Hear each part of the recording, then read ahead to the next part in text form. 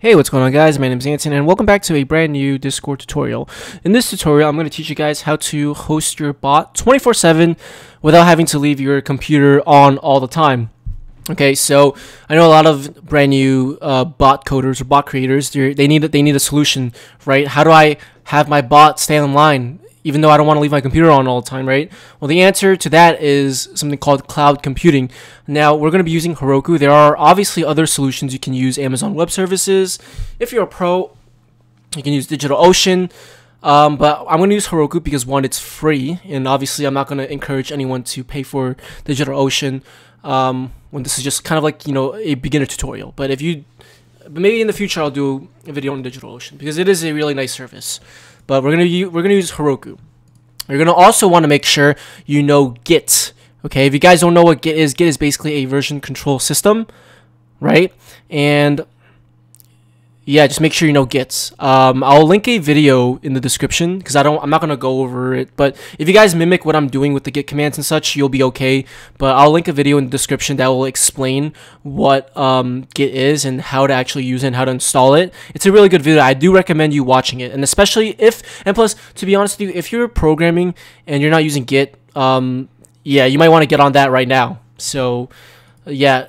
Also, make sure you have a GitHub account because we're going to need to store our code remotely on the repository.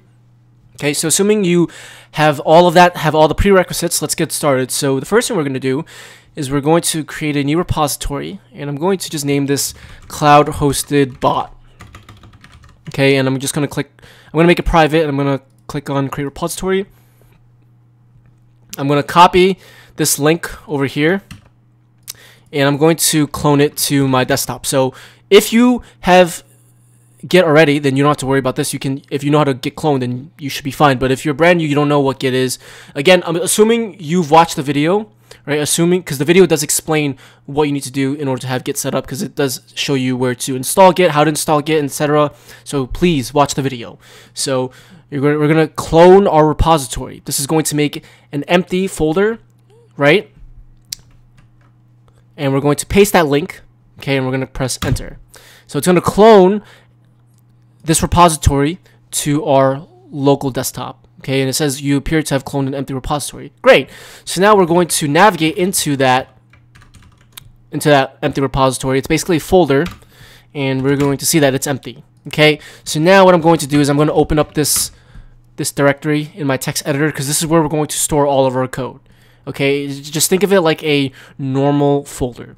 Now, I'm going to just simply copy and paste this code, because again, this is not really a how to make a Discord bot tutorial. This is a how to set up your bot or how to host your bot on the cloud. But you guys should know how to do this. If you don't know how to make a bot, I will link a video that I made like some time ago that will explain how to actually get your bot set up.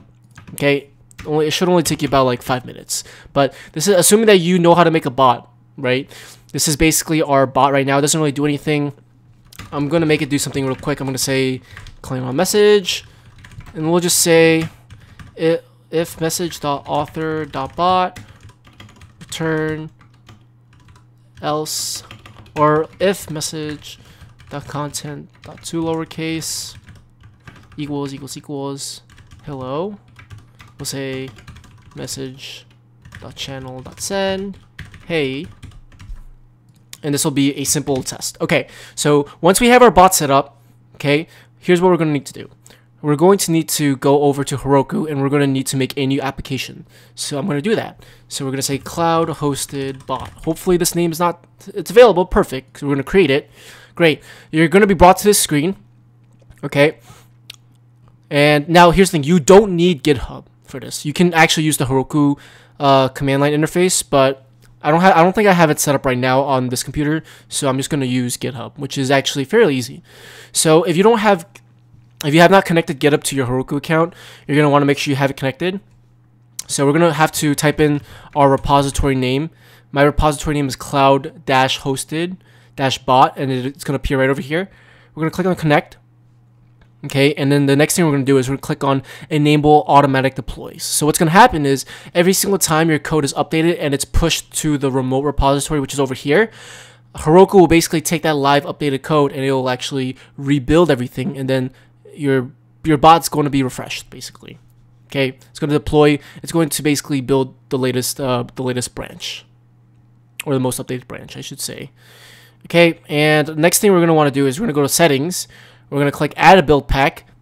And since our environment, we're using Node.js, we're going to click on Node.js. If you were writing a bot, let's say if you were hosting a bot using the JDA, which is the Java Discord API, you would click Java, right? And this will allow you to host your jar files or whatever Java code you want. I should have not said jar files. I should have said, let's say if you were making a servlet, an HTTP servlet in Java, you would click on this, and you could actually host web apps with Heroku too. Just letting you guys know. So save changes. And you can also configure your environmental variables over here, which I'm not going to do that in this video. I'll save it for another video. But yeah, we should be good to go with this part. Okay, so let's go ahead and go over to here. So this is our current. Let me actually close this since I don't need this now. Okay, so what we're going to do is we're going to type npm init-y. This is going to initialize our repository or our folder with a package.json file, right? Because what we need to do is we need to actually make sure we have our package.json. It's important because what's going to happen is the Heroku, right? What it's going to do, it's going to look at the package.json file, and it's going to install all of the dependencies that are viable, that are compatible with the Heroku system. I think Heroku uses Linux, so if you have npm, if you have like modules that are not compatible with Linux, then your bot is not going to work, your application is not going to work. Okay, so since the only dependency we're using right now is discord.js, I'm going to do npm install discord.js -- save, and what that'll do is that'll save it as a dependency in our package.json file. Okay, so yeah, if I was using, let's say if I was using Express or like some other dependency, we would want to make sure we installed it using the -- save flag, so it will be added to our package.json file. But definitely do check if they're compatible with Linux, because that's important. Okay, so we're also going to need a Procfile. So the thing with Heroku is the applications that are hosted on Heroku will actually fall asleep, so it will basically turn off after like I think 2 hours or whatever. So if you actually, if your program is not doing anything, Heroku will turn off the application automatically. So to prevent that, what we need to do is we need a Procfile. So what you're gonna do is you're gonna say worker node, and then whatever you named your bot file. So my name is bot.js, the script file. I'm gonna type bot.js. Okay.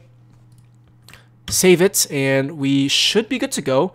And one last thing is we're gonna create a gitignore file, because I don't want to actually commit, I don't want to have all of these folders on my GitHub repository, okay?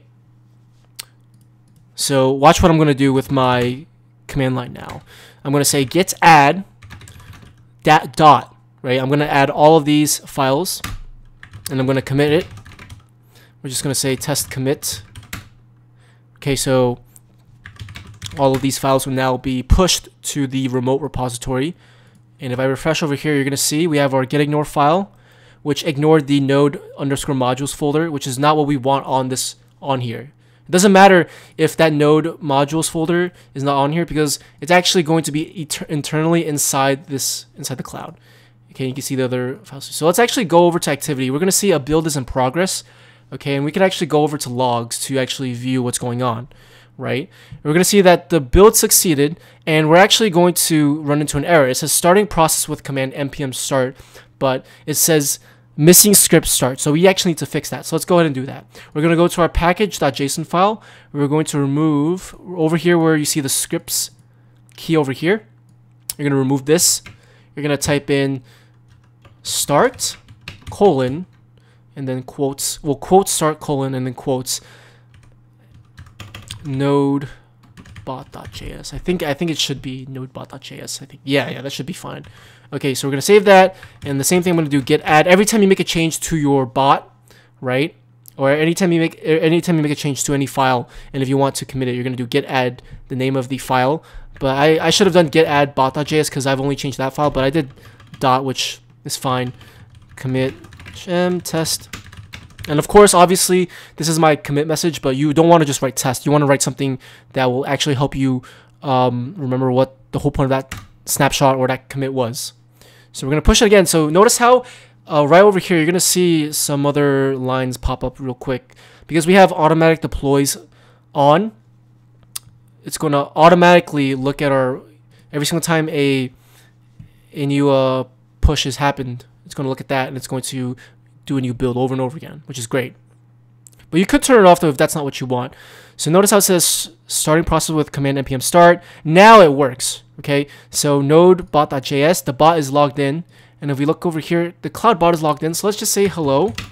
It says hey, so great. That means our bot is working. Perfect. So now you can go ahead and write all of your code, whatever you want your bot to do. You can just write it over here. And yeah, that's pretty much it. It's really easy. It is a lot of work, but trust me, it doesn't take too long. So hopefully this video helped, and if you guys have any questions, feel free to just contact me on Discord. Please, if you do add me on Discord, I'm expecting you guys to actually ask for help, because I don't really like it when people don't ask for help. I mean, I know it kind of sounds weird, but it's like the whole point I put my Discord out there is for people to actually reach out, and I want to be able to help people with their problems. So yeah, hopefully this helped. If this tutorial did help, and if you have any problems, just, you know, again, contact me on Discord or post a comment, and I'll try my best to get back to you guys. And I'll see you guys in my next video. Peace.